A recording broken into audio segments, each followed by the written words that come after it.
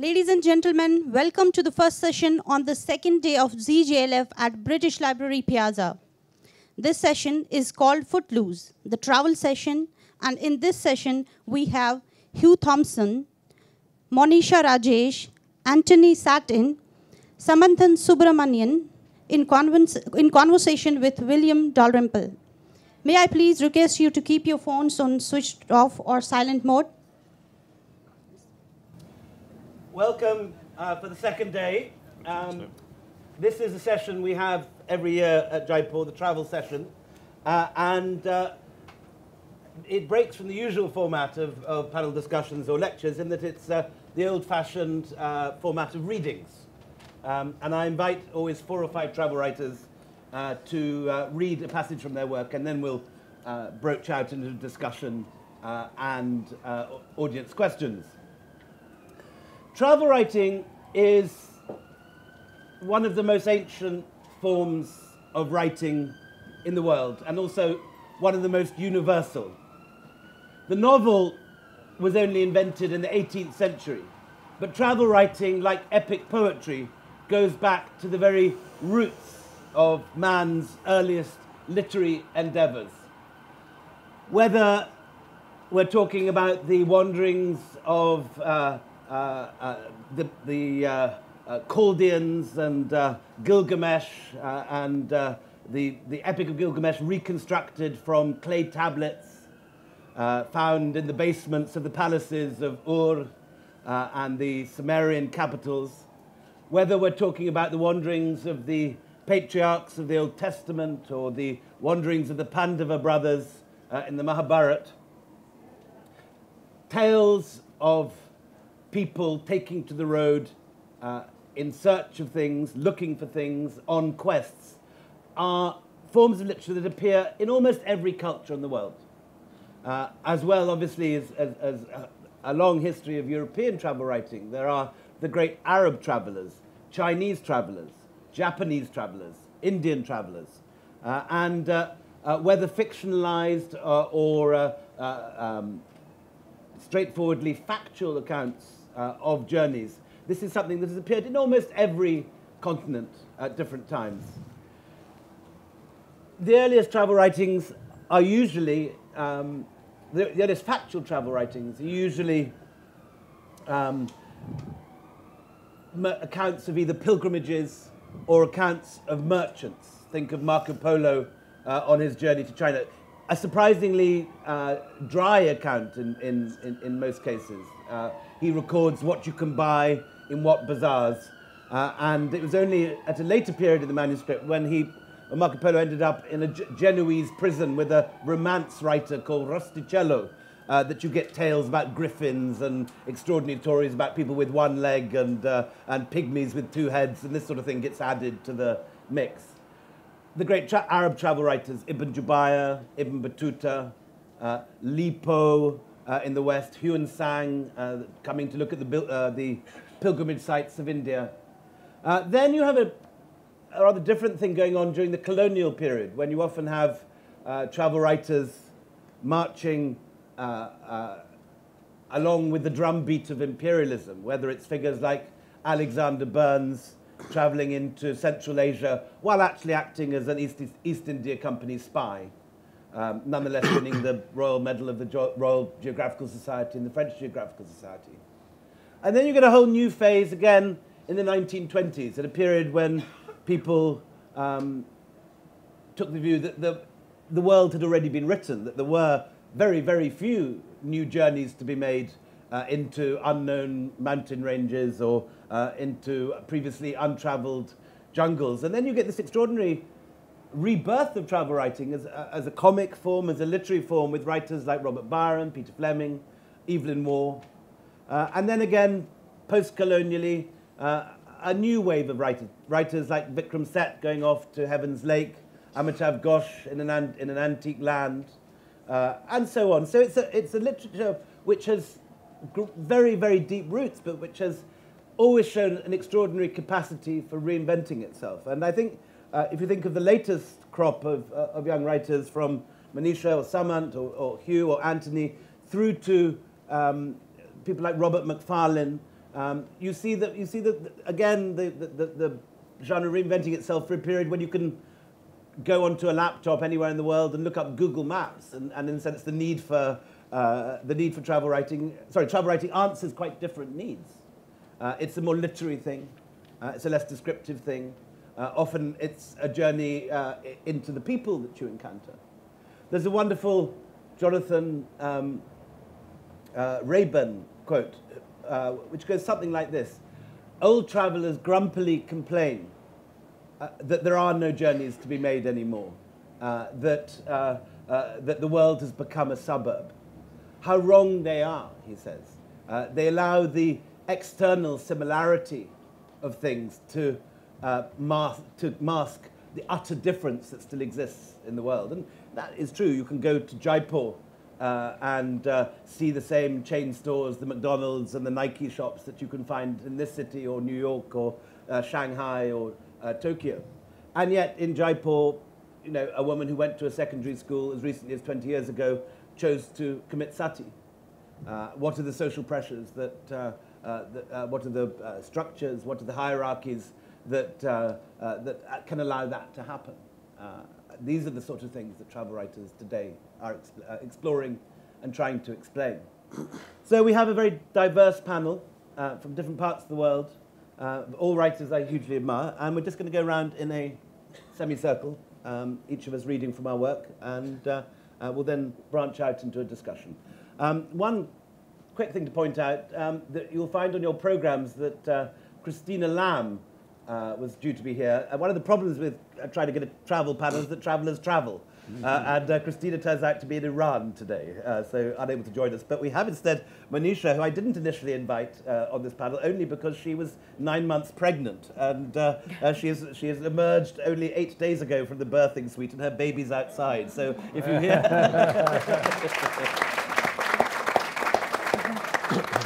If you hear some loud crying and see her dart out, that's what's happened. She hasn't taken huge offence to what Samanth has read out. Not yet, not yet. I'm going to read from my first book, Around India in 80 Trains, which came out a few years ago, but I'm currently working on Around the World in 80 Trains, which thankfully I did about a year ago before the baby turned up, because I can't really do that kind of travel again.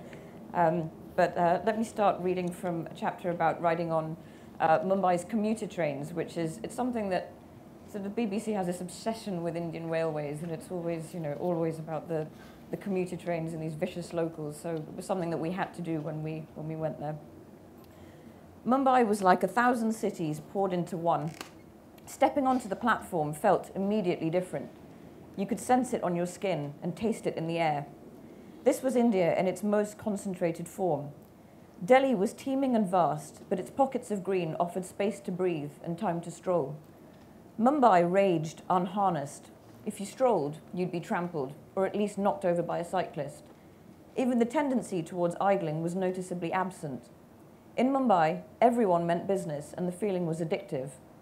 This was our second visit to Mumbai, and as the tide of commuters swept its way through the halls of CST, dragging us with it, a familiar thrill heated up my blood, or perhaps it was just an early symptom of malaria. Mumbai was a city of dreams and a city of nightmares, of hopes and of horrors, and I hoped to find the latter on the spaghetti trails of its commuter trains. After a month of smooth rides and few delays, it was time for a journey that would spice things up a little. So far, everyone we'd met had issued the same warning. Do not, in any circumstance, attempt to ride the local train. It's not for novices, which we interpreted as an open invitation to do just that. Mumbai's train network, or the locals, is notorious for passengers compressed in the open doorways, grazing the roof with their fingertips, inches from certain death.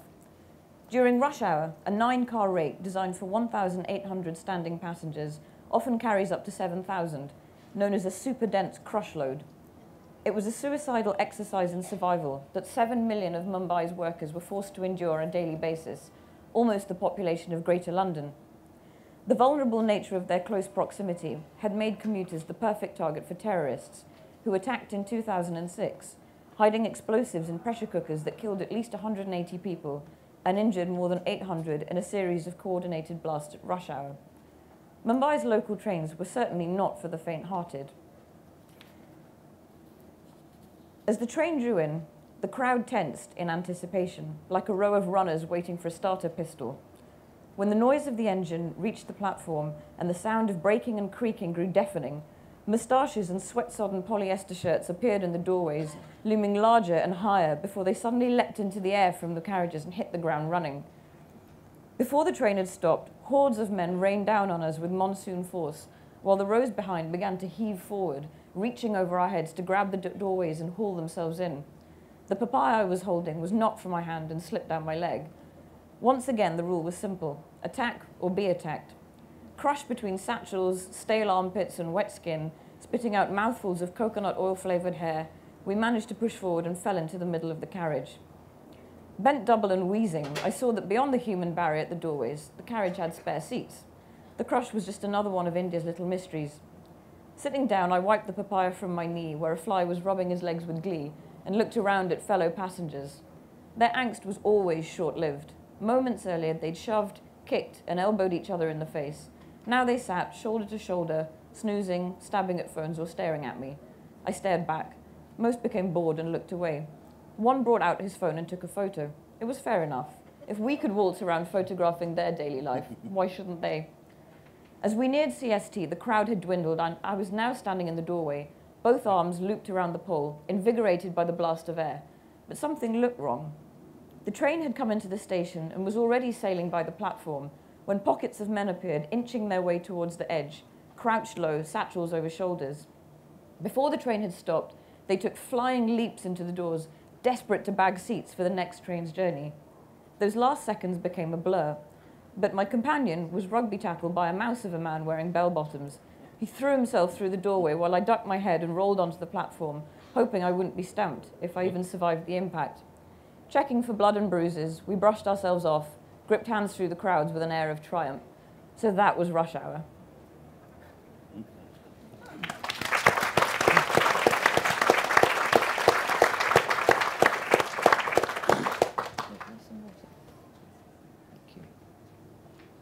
I'm going to read from an old book called City of Gins that I wrote in the early 90s.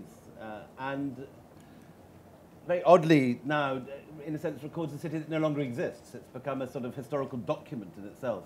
It records a Delhi which in those days was about 4 million people. Today, if you count the city seen from space, in other words, across state boundaries, and include Gurgaon, Faridabad, Noida, and all the other excrescences that Delhi has, and carbuncles that Delhi has produced off its body politic, you find it's about 26 million and the second largest urban area on Earth after Greater Tokyo. And yet this is a city, this book records a city that was still relatively sort of rural. You could drive happily from Safdarjung's tomb to the Qutub Minar and past these little urban villages, which were only then beginning to be properly encroached by Delhi proper. A place where at night the roads were completely empty. You could drive at 11 o'clock from a defence colony to golf links and never pass another car. An extraordinary thought now, where you have traffic jams often at 2 in the morning. The city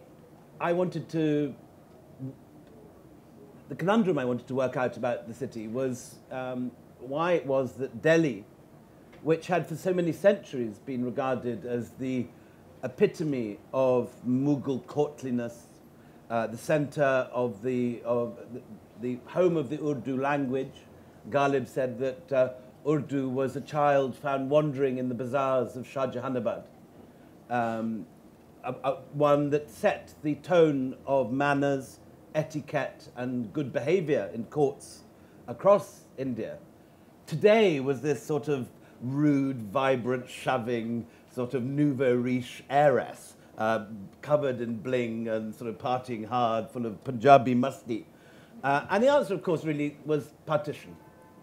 Partition had emptied out the old elite, the remains of the Mughal court, who had left or fled in 47 for Karachi and who'd been replaced by the refugees driven out of Pakistan at its creation in the catastrophe of partition 70 years ago.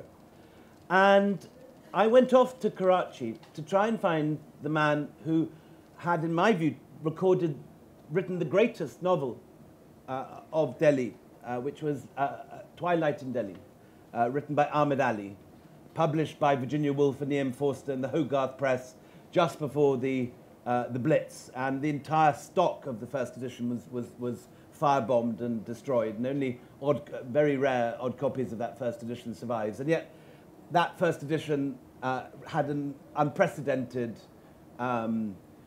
reception from the London literati, and in a sense was the first really celebrated Indian novel in English in this country that received rave reviews and opened the doors for post-colonial generations like V.S. Naipaul and Salman Rushdie and everyone else that followed. And yet, when you looked in the bookshelves, there was nothing from Ahmed Ali after the war. And I discovered that he was living alone and embittered, more or less unpublished, living in a small suburb of Karachi. And with the help of his Delhi publisher, David Davida, I managed to track him down and go and see him and ask him about the Delhi of his childhood that he recorded in Twilight of Delhi. Ahmed Ali was there to meet us. He wore severe black-trimmed glasses, above which sprouted a thin pair of grey eyebrows. He slurred his consonants and had the slightly limp wrist and effete manner of one who modelled himself on a Bloomsbury original. For a man once seen as the champion of Delhi's culture, a bulwark of Eastern civilization against the seepage of Western influence, Ahmed Ali now cut an unexpectedly English figure. With his clipped accent and tweed jacket and old leather elbow patches, he could have passed off successfully as a clubland character from a Noel Coward play. But despite his comfortable, well-to-do appearance, Ahmed Ali was an angry man. Over the years I spent with him, he spluttered and spat like a well-warmed frying pan. The first occasion was when I inadvertently mentioned that he was now a citizen of Pakistan. Poppycock, balderdash, he said. I was always against Jinnah, never had any influence and never had any interest in Pakistan. Steady on, said his friend Shanul Haq. The devil, said Ali. Pakistan's not a country, never was. It's a damned hodgepodge. It's not your country or my country. He was shouting at Shanul Haq now. It's a country of a damn bunch of feudal lords, robbers, bloody murderers, kidnappers. The outburst spluttered out into silence. But, I ventured, didn't you opt for Pakistan? Surely you could have stayed in Delhi had you wanted to. There was another explosion. I opted for Pakistan, I did not. I was the visiting professor in Nanking when the blasted partition took place. The bloody swine of Hindus wouldn't let me go back home, so... What do you mean? I went and saw the Indian ambassador in Peking. Bloody swine said I couldn't return. Said it was a question of Hindu against Muslim, and there was nothing he could do. I was caught in China and had nowhere to go. Careful, said Shanul Haq, seeing the state his friend had worked himself up into. So how did you end up in Karachi, I said. When my salary in Nanking was stopped, I found my way to some friends in Hong Kong. They put me on an amphibious boat to Karachi. Where else could I have gone if I couldn't go back to Delhi? Ali had ceased to quiver with rage and was now merely very cross. I never opted for Pakistan, he said, gradually regaining his poise. The civilization I belonged to, the civilization of Delhi, came into being through the mingling of two different cultures, Hindu and Muslim. That civilization flourished for 1,000 years, undisturbed, until certain people came along and denied that that great mingling had taken place. Views like that can hardly have made you very popular here, I said. They've never accepted me in Pakistan, damn it. I've been weeded out, he said. They don't publish my books, they've deleted my name. When copies of Twilight in Delhi arrived at the Karachi customs from India, they sent them back, said the book was about the forbidden city from across the border. They implied that the culture was foreign and subversive. In that case, I said, couldn't you go back to Delhi? Couldn't you reapply for Indian citizenship? Now no country is my country, said Ali. Delhi is dead. The city that was, the language, the culture, everything I knew and loved is finished. It's true, said Shanul Haq. I went back 13 years after partition. Already everything was different. I stayed in a new hotel, the Ambassador, which I only later realized had been built on top of a graveyard where several of my friends were buried. In my mahalla, everyone used to know me, but suddenly I was a stranger. My Haveli was split in 10 parts and occupied by Punjabis. My wife's house had become a temple. Delhi was no longer the abode of the Delhiwala. Even the walls had changed. It was very depressing. Before partition, said Ali, Delhi was a unique city. Although it was already very poor, still it preserved its high culture. That high culture filtered down to the streets. Everyone was part of it. Even the milkmen could quote Mir and Dag. The prostitutes would sing Persian songs and recite Hafiz. They may not have been able to read and write, but they could remember the poets. And the language, said Shanul Haq. You cannot conceive how chaste Delhi Urdu was. And how rich, said Ali. Every mahalla had its own expressions. The language used by our ladies was quite distinct from that used by the men. Now the language has shrunk. So many words are lost. We talked for an hour about the Delhi of their childhood and youth.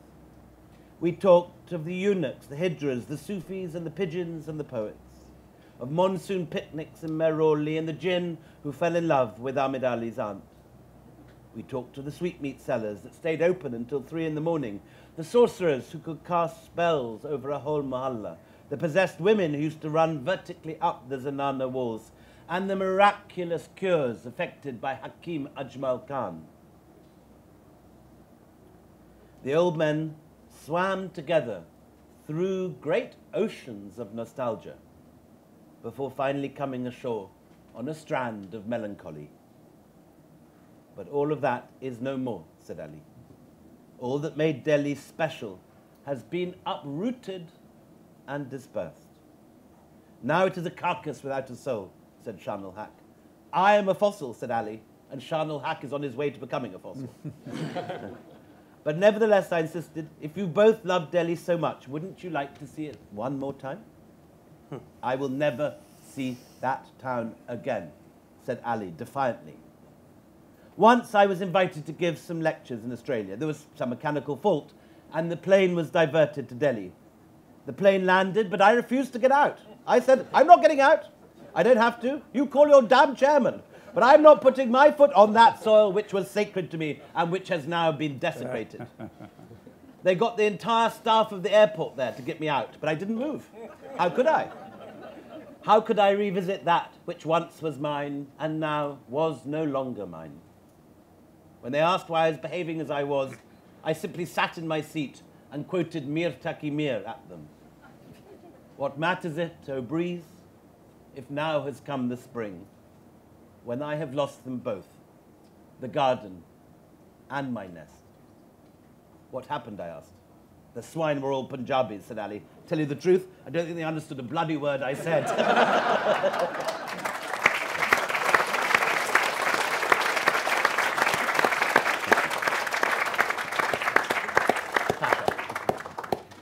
Always a joy to follow with you. I'm glad the tent is heating up because after a couple of stories from Delhi, I have a story from Egypt for you. So you know the climate is appropriate, and it's a story from a book I wrote called The Pharaoh's Shadow. And the premise for this book is that if you go to Egypt, you expect to walk around a building that's 3,000 or 4,000 years old. But nobody had looked to see if the culture that existed around those old buildings had survived in any way into modern Egypt. So that was what I was doing. And the story in particular I have for you today is the story of a woman in Luxor, on the west bank of Luxor, who lived in a mud brick house in front of one of these big temples. The temple belonged to the pharaoh Ramses III. It's from 1000 BC. And it's actually more intact than this woman's house. The woman's name is Hamida, sorry. And she had this sort of gynecological problem that she couldn't get pregnant. And when she did finally get pregnant, she had a daughter, but she needed a son. And it was becoming a problem for her marriage. So she went to the doctor, and then she went to the imam in the mosque, and then she went to the local holy woman, and nothing happened. She didn't get pregnant. And so the story went that finally she went to the temple, and she immersed herself in the sacred lake of the temple and prayed to the ancient gods and became pregnant and bore a son. And this was a mixed joy for her. She was obviously delighted that she had a son and her marriage would be saved, but she was very worried about the consequences of this. So she called her son Shahat, which in Arabic means beggar. She wanted to keep the evil eye off him. She was sure that this son would never make it to maturity. But he did. And I went and found this woman, and I found him. But I was looking for the, what did she really do in the temple? What was that interaction? And she wouldn't talk about it at first, but her son said, oh, we just told, because there was an anthropologist who wrote this story in the 70s, an American. And it then became a very important story for anthropology, taught in universities and things. But this guy, Shahat, said, we just told this guy whatever we thought he wanted to hear. So I went to see a friend of mine who lived nearby, who knew the story and knew the people. And so this is the story of him taking me to the lake. And he thought we should wait until night, because that's when Hamida went. We lay back on the mud brick benches, sipping beer, watching the light fade. After Cairo, the place was intoxicatingly calm, and I caught the slightest sounds. Children crying in a house a long way off, a dog barking on the hill, the neighbors bringing their animals in for the night and getting their food ready. As night fell, a thick silence wrapped itself around the house. And then other sounds came with the darkness. A breeze rustled palms on the edge of the field, and the eucalyptus which had grown out of the courtyard and now towered over the house. Mohammed, one of the neighbors, was sitting out talking softly to one of his brothers. An animal screeched up in the hills, and I sat up to look. The great limestone crags were glowing in the night as if the pharaohs and queens, buried in their hillside tombs, still had the power to command life and light. The glow was reflected moonlight. When Zaytun saw it, he decided it was time to visit the temple. First, he went looking for his stick, in case we meet a snake or something. Black dogs outside the neighbors' houses showed their teeth and snarled. I shushed them. Zaytun waved his stick. We cut across the fields along the ridge of an irrigation channel and climbed over the mound of earth that had covered the temple's ancient outer wall. From the top, I could see the whole complex, the fortress-like main temple, its walls slanting inwards as they rose to exaggerate the sense of their mass and solidity. To the right, the slender trunk of a single palm supported an extravagance of fronds. All around lay the architectural salvage of ages past, stone lintels and basins, pools and wellheads. And around the perimeter wall, for much of its course, there were still remains of the Medina, the town of Jemmeh, which the Christian Copts built over Ramses' sacred compound after the old rites had been abandoned. Zaytun pointed out the lie of the land with his stick, how the fields behind us were slightly sunken, the remaining trace of a huge artificial lake, connected by a canal to the Nile, along which the pharaohs sailed into his temple in the wet season. As in Ramses III's time, there were guards at the entrance to the temple.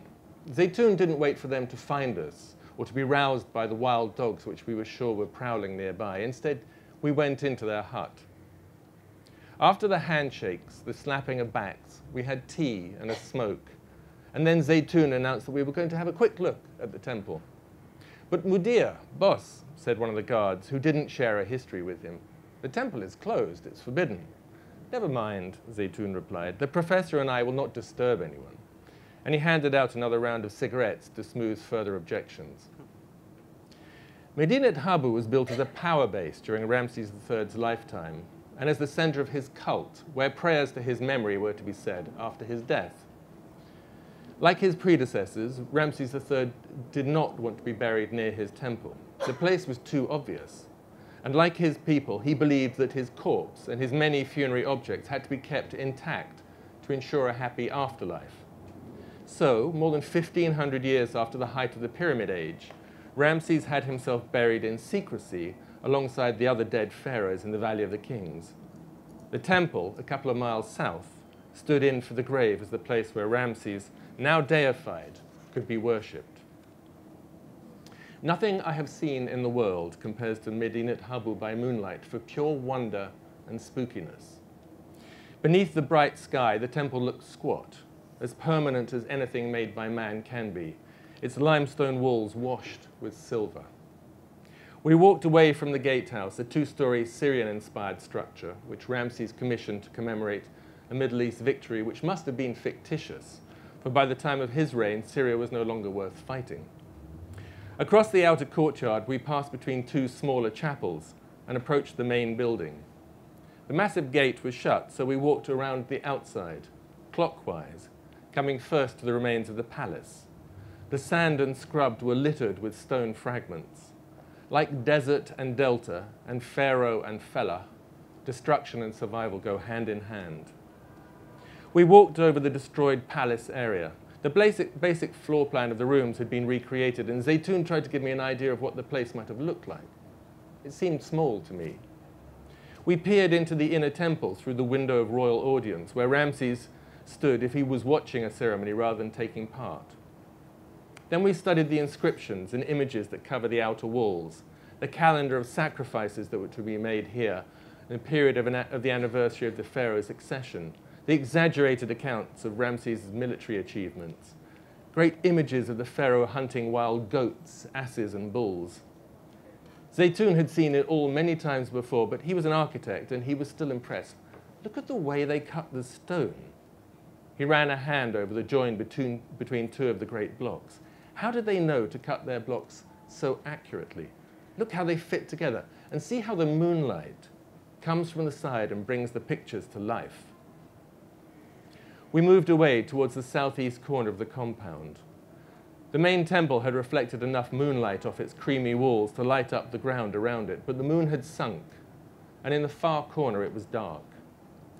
Zaytun began to brandish his stick, and I trod carefully, imagining snakes and scorpions and some of the beasts which terrorized the nights of the ancients.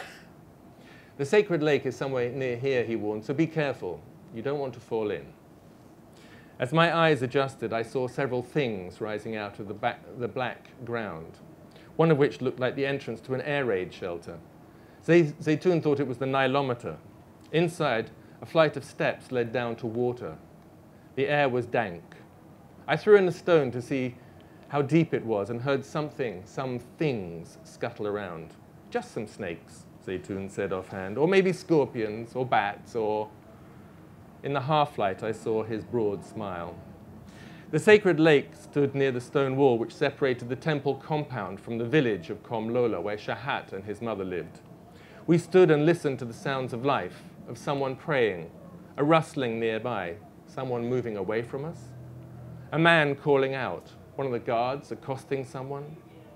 A few feet below us, the black, fetid water of the sacred lake bubbled like soup.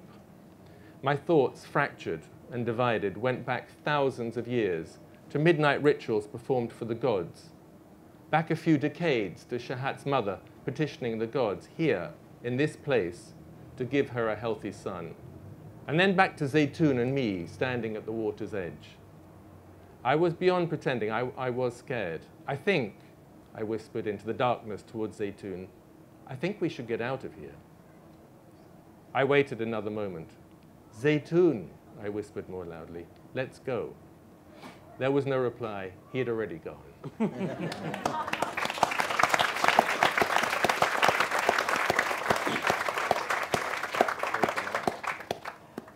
I'm going to read from an essay that was published in Granta, in the India volume of Granta a couple of years ago. It's not strictly a travel essay, but it builds into my larger thesis of how you can incorporate travel writing into almost any form of writing that you do.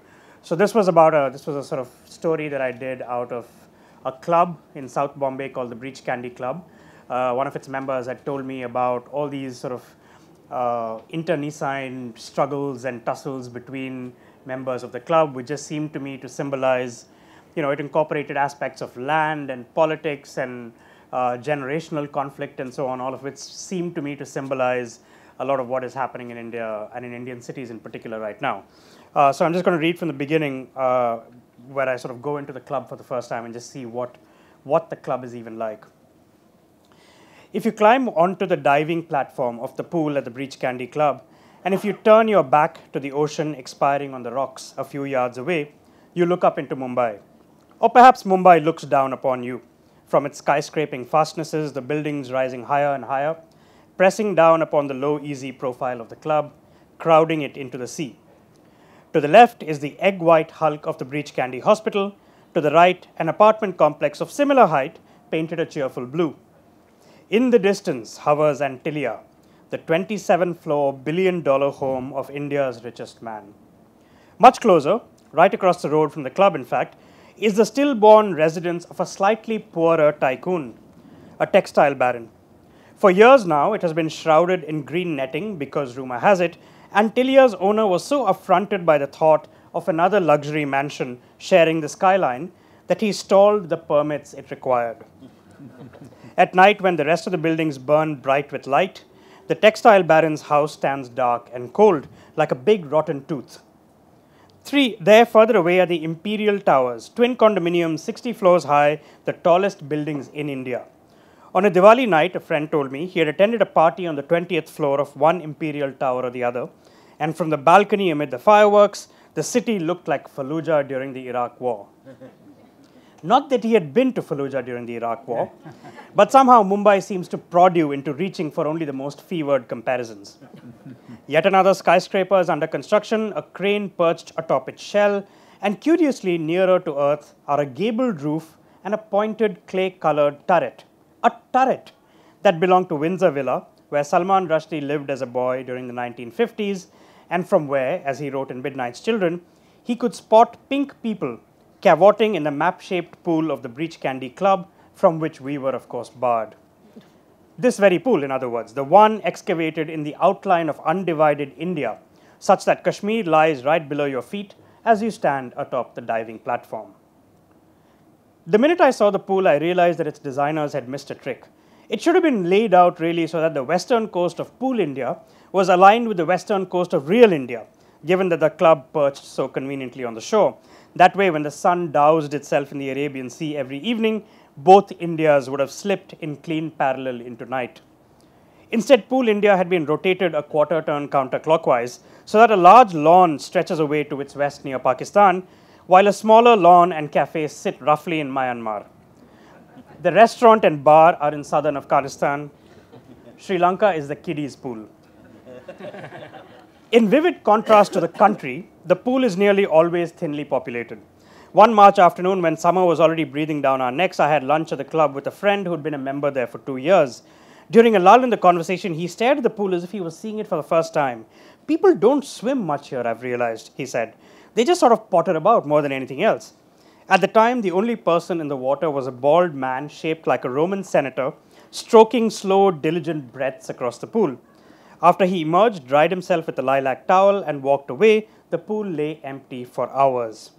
I returned for dinner that same week on a balmy evening, and still the pool was uninhabited. It remained that way until 10:45 p.m. when an attendant rang a bell to announce the pool's closure for the day. Nobody needed to pay the clangor any attention. The pool, floodlit and desolate, floated in the darkness like a pale blue amoeba. By virtue of its outline, the pool is able to inject a charged symbolism into any consideration at all of the club's affairs. In building the pool during the Raj, for instance, the British were emphasizing their ownership of India, their iron control over its borders and its topography.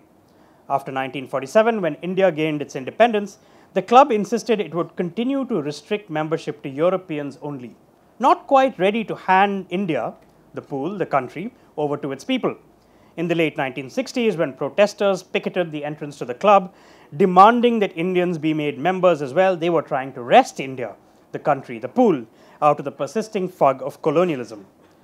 And so to the present, to the events that began in 2012, when the erection of a wall next to the kiddies' park precipitated a schism within the club. Nominally, at least, the factions were tussling over the club's arch commandment that while Indians can become ordinary members, only Europeans can become trust members, therefore entitled to serve on the managing committee and steer its business. Once, this rule could safely be said to favor white Europeans and no one else. Today, in theory, its ambit includes Indians with European passports, but white people still fill most of this upper tier of membership. This is a deliciously shocking situation, so fat with political incorrectness that a brawl seemed proper and justified. But then the matter took on broader contours. There was a legal battle. There were signs of an old elite rattled by and ready to be contemptuous of the brazenness of new money. There were rumbles of fraud and corruption, of a mania for land and of politicians flexing their muscles in the shadows, until we appeared to be talking not of the Breach Candy Club, but of India herself, the country once again in perfect congruence with the pool.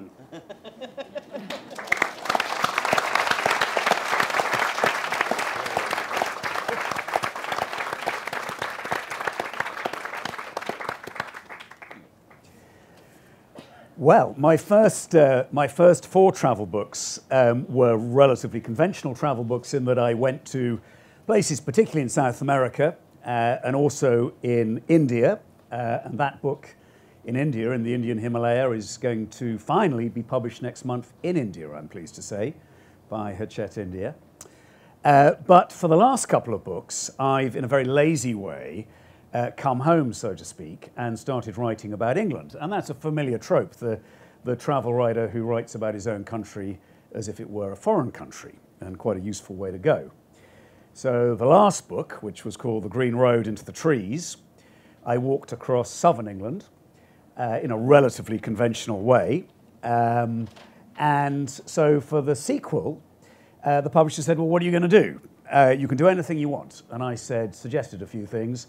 And they said, well, no, anything you want as long as it's still in England and it feels like a follow-up.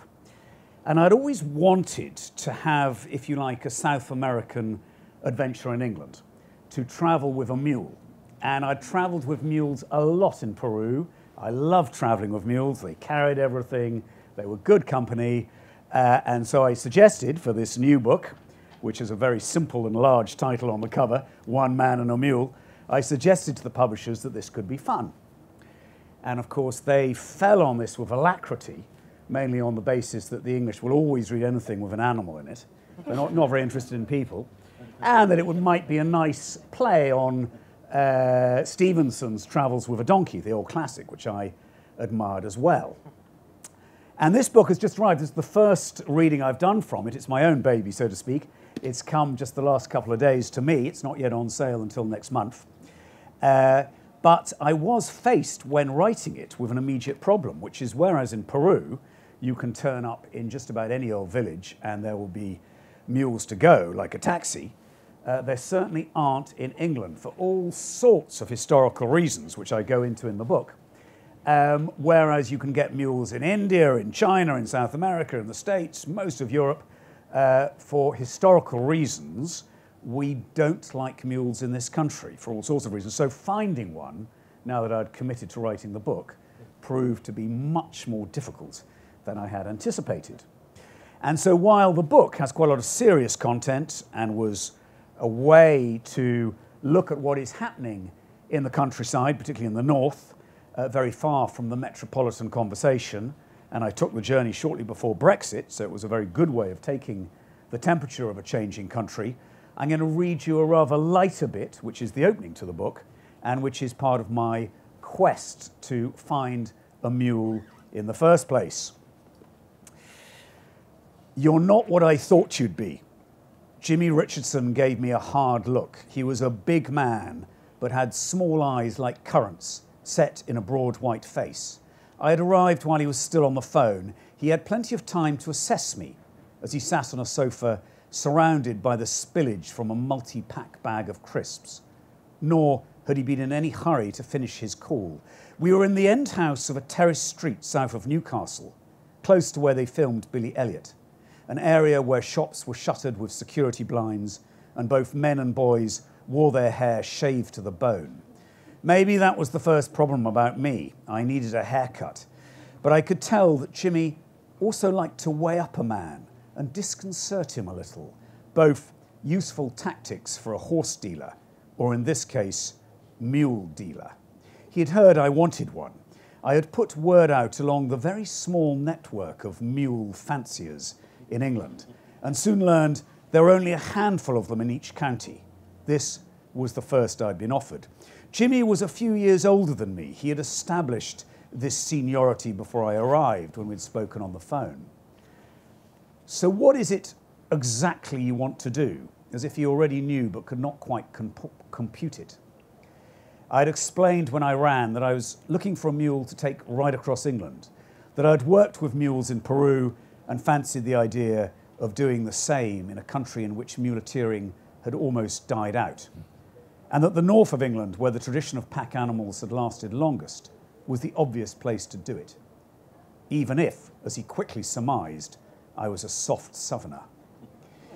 What Jimmy was interested in was my route. I know all the bridleways between here and Appleby, and how much I knew about mules. Like I say, you can make a horse, you can ask a donkey, and you can let a mule do whatever it wants. We drove over to see his mule, or rather I drove, and Jimmy gave directions around the desolate mini roundabouts that led to Seaham, where, as Jimmy was quick to remind me, Michael Caine had ended up dead on the beach in Get Carter. Jimmy told me he'd ridden right across the same route I was going to take. More impressively, when he'd arrived at one coast from the other, he'd turned straight round and ridden all the way back.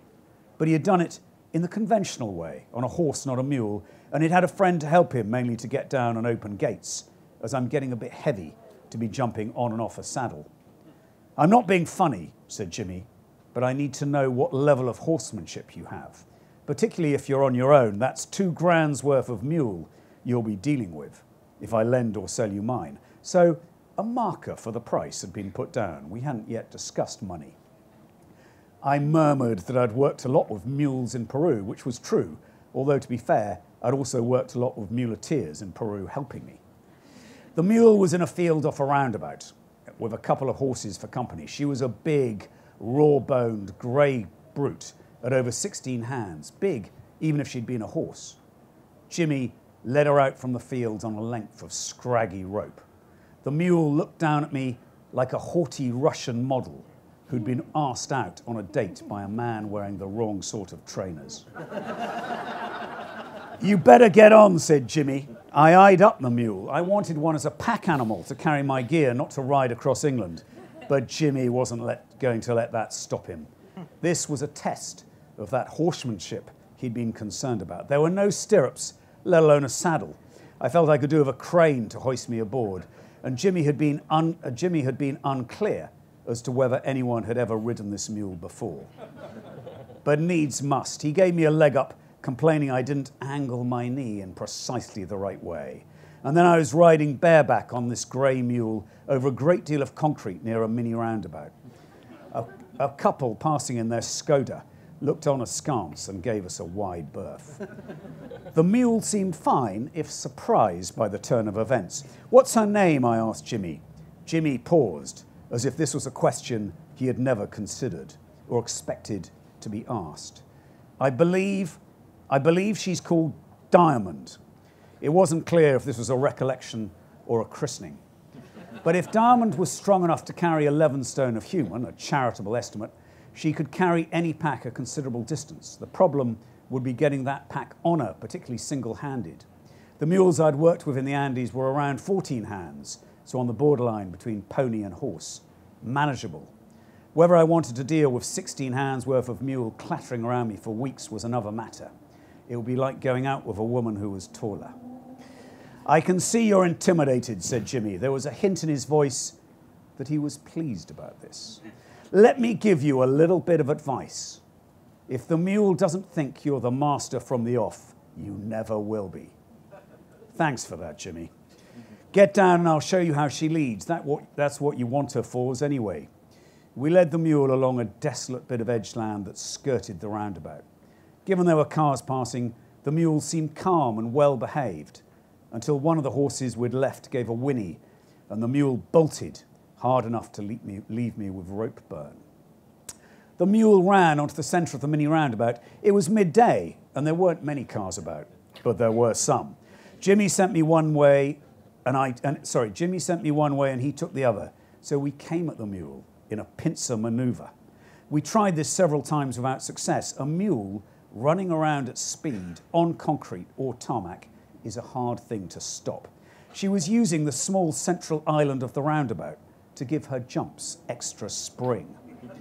A man approaching on the dual carriageway pulled his car up to come and help, which we needed. Someone had to hold the gate to the field open so he could herd the mule back inside.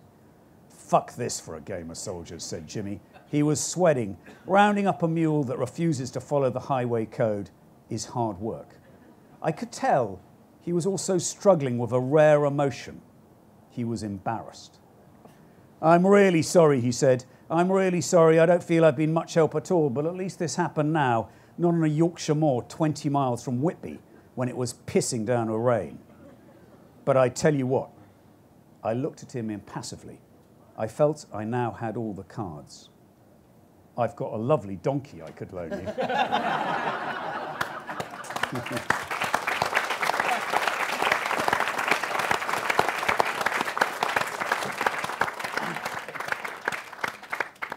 I think we're out of time. Have we got time for questions? Or 5 minutes? Yes, we have. So, quick, any questions before we pack up? At the back, there's one hand straight up here.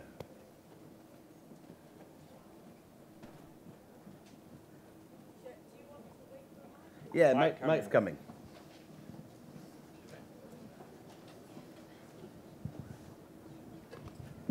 Firstly, I want to say I really enjoyed this session. I thought it was absolutely brilliant. I would like Monisha's full name because that is just... it would have been great if Christina Lamb was here, but I think that is brilliant. I'm going to buy her book. But the question I want to ask is Anthony Sattin. Land of the Pharaohs, you're looking at culture that is reminiscent of... Have you looked at the remnants of the Opet Festival, the ancient Opet Festival? Because you've got the ceremony to the saint whose name I forget now, that camel herders and all sorts of people get involved with, from the Karnak to the Luxor to temple. Were you planted in the audience? No, not at all. No, because I've just come from that. Oh, have you? Yeah. No, it's because I haven't been and I want to go. There's a long description. This is a festival that celebrates the man who's become the patron saint of Luxor in Egypt, and he's buried on top of Luxor Temple. Yeah. Because at that time Luxor Temple was buried up to the top, up to its capitals in sand, and he was an Iraqi holy man who had a tariq, a brotherhood, there on top of the ancient temple, and one of the features of his festival, which happens every year, is that 3 boats are carried around. Well, it's around his mosque, but it's actually therefore around the temple, the ancient temple compound. And when they excavated the temple, they discovered images of this exact thing happening in antiquity, 3,500 years ago. So there's a long passage about that in the Pharaoh's Shadow, because, but I couldn't prove that same thing had happened continuously for the last three but thousand it seems there was a but lot it's of very parallel. interesting. It's a very interesting parallel, and the mosque actually incorporates some of the capitals of the ancient temple. Yes. So this man is buried sort of literally right next to pharaonic inscriptions. And I understand the man dressing up as the queen and the pharaoh. The ceremony is very similar to the ancient If you look festival. on my Facebook page, you'll see film footage from last week. Oh right, okay, all right. Yeah. What is Monisha's surname? Sorry. Monisha Rajesh. Rajesh. Okay. And it's around India in 80 trains. Was that it? Anyone more? Everyone's going. Any more questions? Behind? There's someone there. Apologies, it's not a question, but I just wanted to say how good that book is, Around India and 80 Trains. Yeah, great.